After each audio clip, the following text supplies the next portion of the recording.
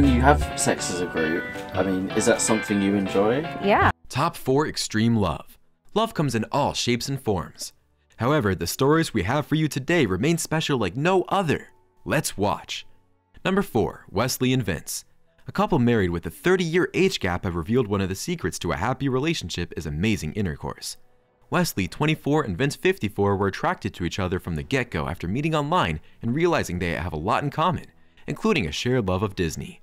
They have now been together 8 years, also welcoming a baby girl, and credit action in the bedroom as being one of the key components to the success of a marriage.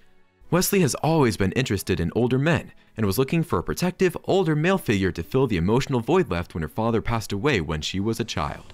And when she met Vince, she fell straight in love with him because he is a different type of man. But Vince has never dated significantly younger women and admitted that this is his first age gap relationship.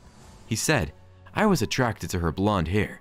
She had a beautiful smile. And then, of course, she used the word Disney in her profile. And I thought, well, she has to be a Disney fan, otherwise everything is off. Because I'm kind of a Disney aficionado." I never was attracted to guys my age, within like 1 to... And we do have a 30-year age gap. She used the word Disney in her profile, and I thought, well, she has to be a Disney fan. I actually felt that a younger girl would be able to provide those for me. Wesley's mother, Paige, who was only a year younger than her son-in-law, said that it took her a while to get used to her daughter's husband, even though she knew that Wesley has always been interested in older men. Paige said, "Wesley has never done anything by the book. As a mom, you want your kids to comply, but you want them to do their own thing and find their own place." The couple from Little Rock, Arkansas admit that their romance has raised some eyebrows. He's certainly got a different sense of humor. I was like, okay, it's her thing. You know, the whole Disney thing, whatever works for them, you know.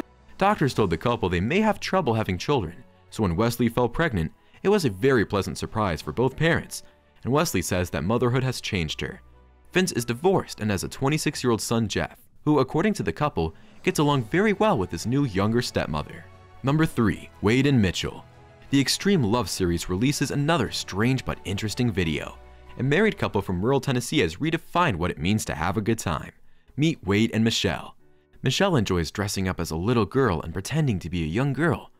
Daddy Dom Little Girl, DDLG, is a fetish that entails Wade acting as Michelle's daddy. DDLG stands for is Daddy Dom Little Girl. He's my daddy and my protector, and I need him.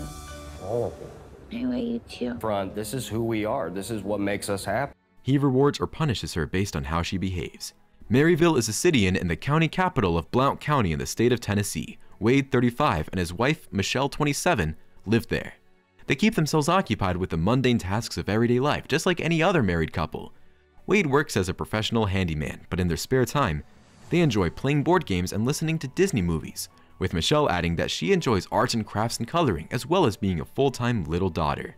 The DDLG fetish, which is all about kinky age play, is something Michelle prefers to spend her days dressing up and acting as a toddler, which she does most of the time. These mature adults engage in unending age play for the rest of their lives. This is something to be taken seriously. This isn't a game. This isn't something that we're just putting on a front. This is who we are. This is what makes us happy, Wade explained.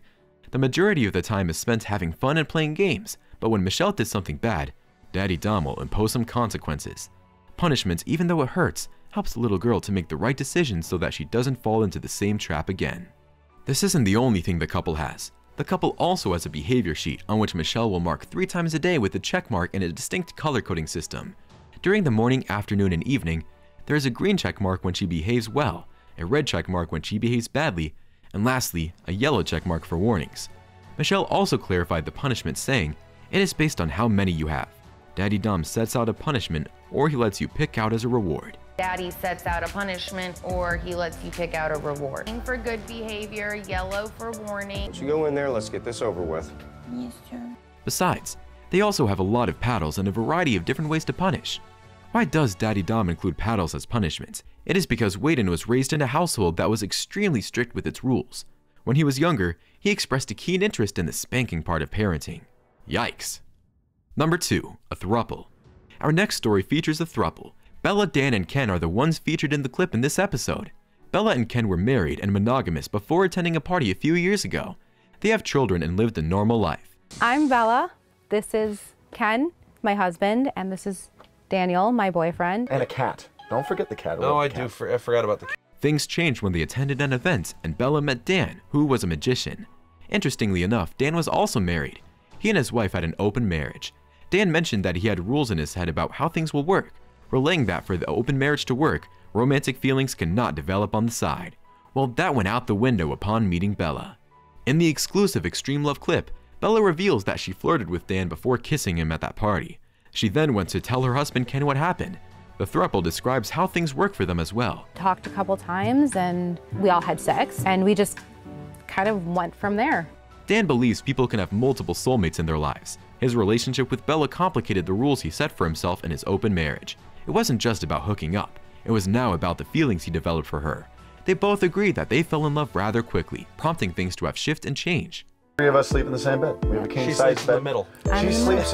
She sleeps on 70% of the bed. And it was just like, oh, well, Danny's gonna live with us now, you know, and they're like, okay. There's a lot of times where Ken's gonna have the girls. It's just not very common. It's an uncommon thing. Number 1. Felicity Cadley Rossi and zombie doll Kelly. A 20-year-old woman claimed her world is now complete after she married her zombie doll. Felicity Cadleck from Massachusetts revealed she tied the knot with the love of her life, Kelly Rossi, a zombie doll that she claims is 37 years old on September 15, 2018. I chose a zombie doll because I love zombies. Her evil. This is just how I chose her. I like to go shopping with Kelly and buy outfits for her. Talking about Kelly, I'm speaking from my heart. Some people think it's a big joke and it's not to me.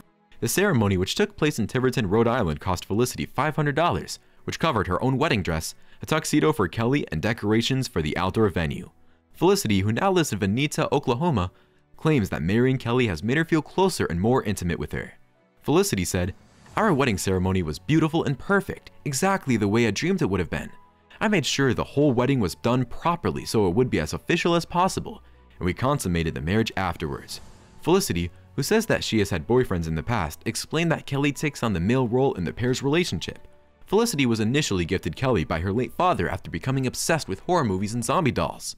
When her father passed away, Felicity found herself becoming closer with the doll and finding comfort in it, as it was something her father had bought for her. She explained, "I finally allowed myself to be open with who I was and let my feelings come out, and despite not everyone agreeing with my love life, I have never felt happier." Felicity said that once she had started to feel more confident in her relationship with the doll, she knew she had to take things one step further. Despite Kelly's zombie-like appearance, Felicity claims that she loves her doll deeply and wouldn't change it for the world. And not only does Felicity have feelings for the doll, the 20-year-old claims that Kelly loves her back. I'm not an evil person and I'm not possessed and she's not possessed. Sticking her hair in my ear because it makes me feel relaxed. Kelly was there with me through all of it and that's why our bond got stronger. And that's all for this video, folks. See you another time.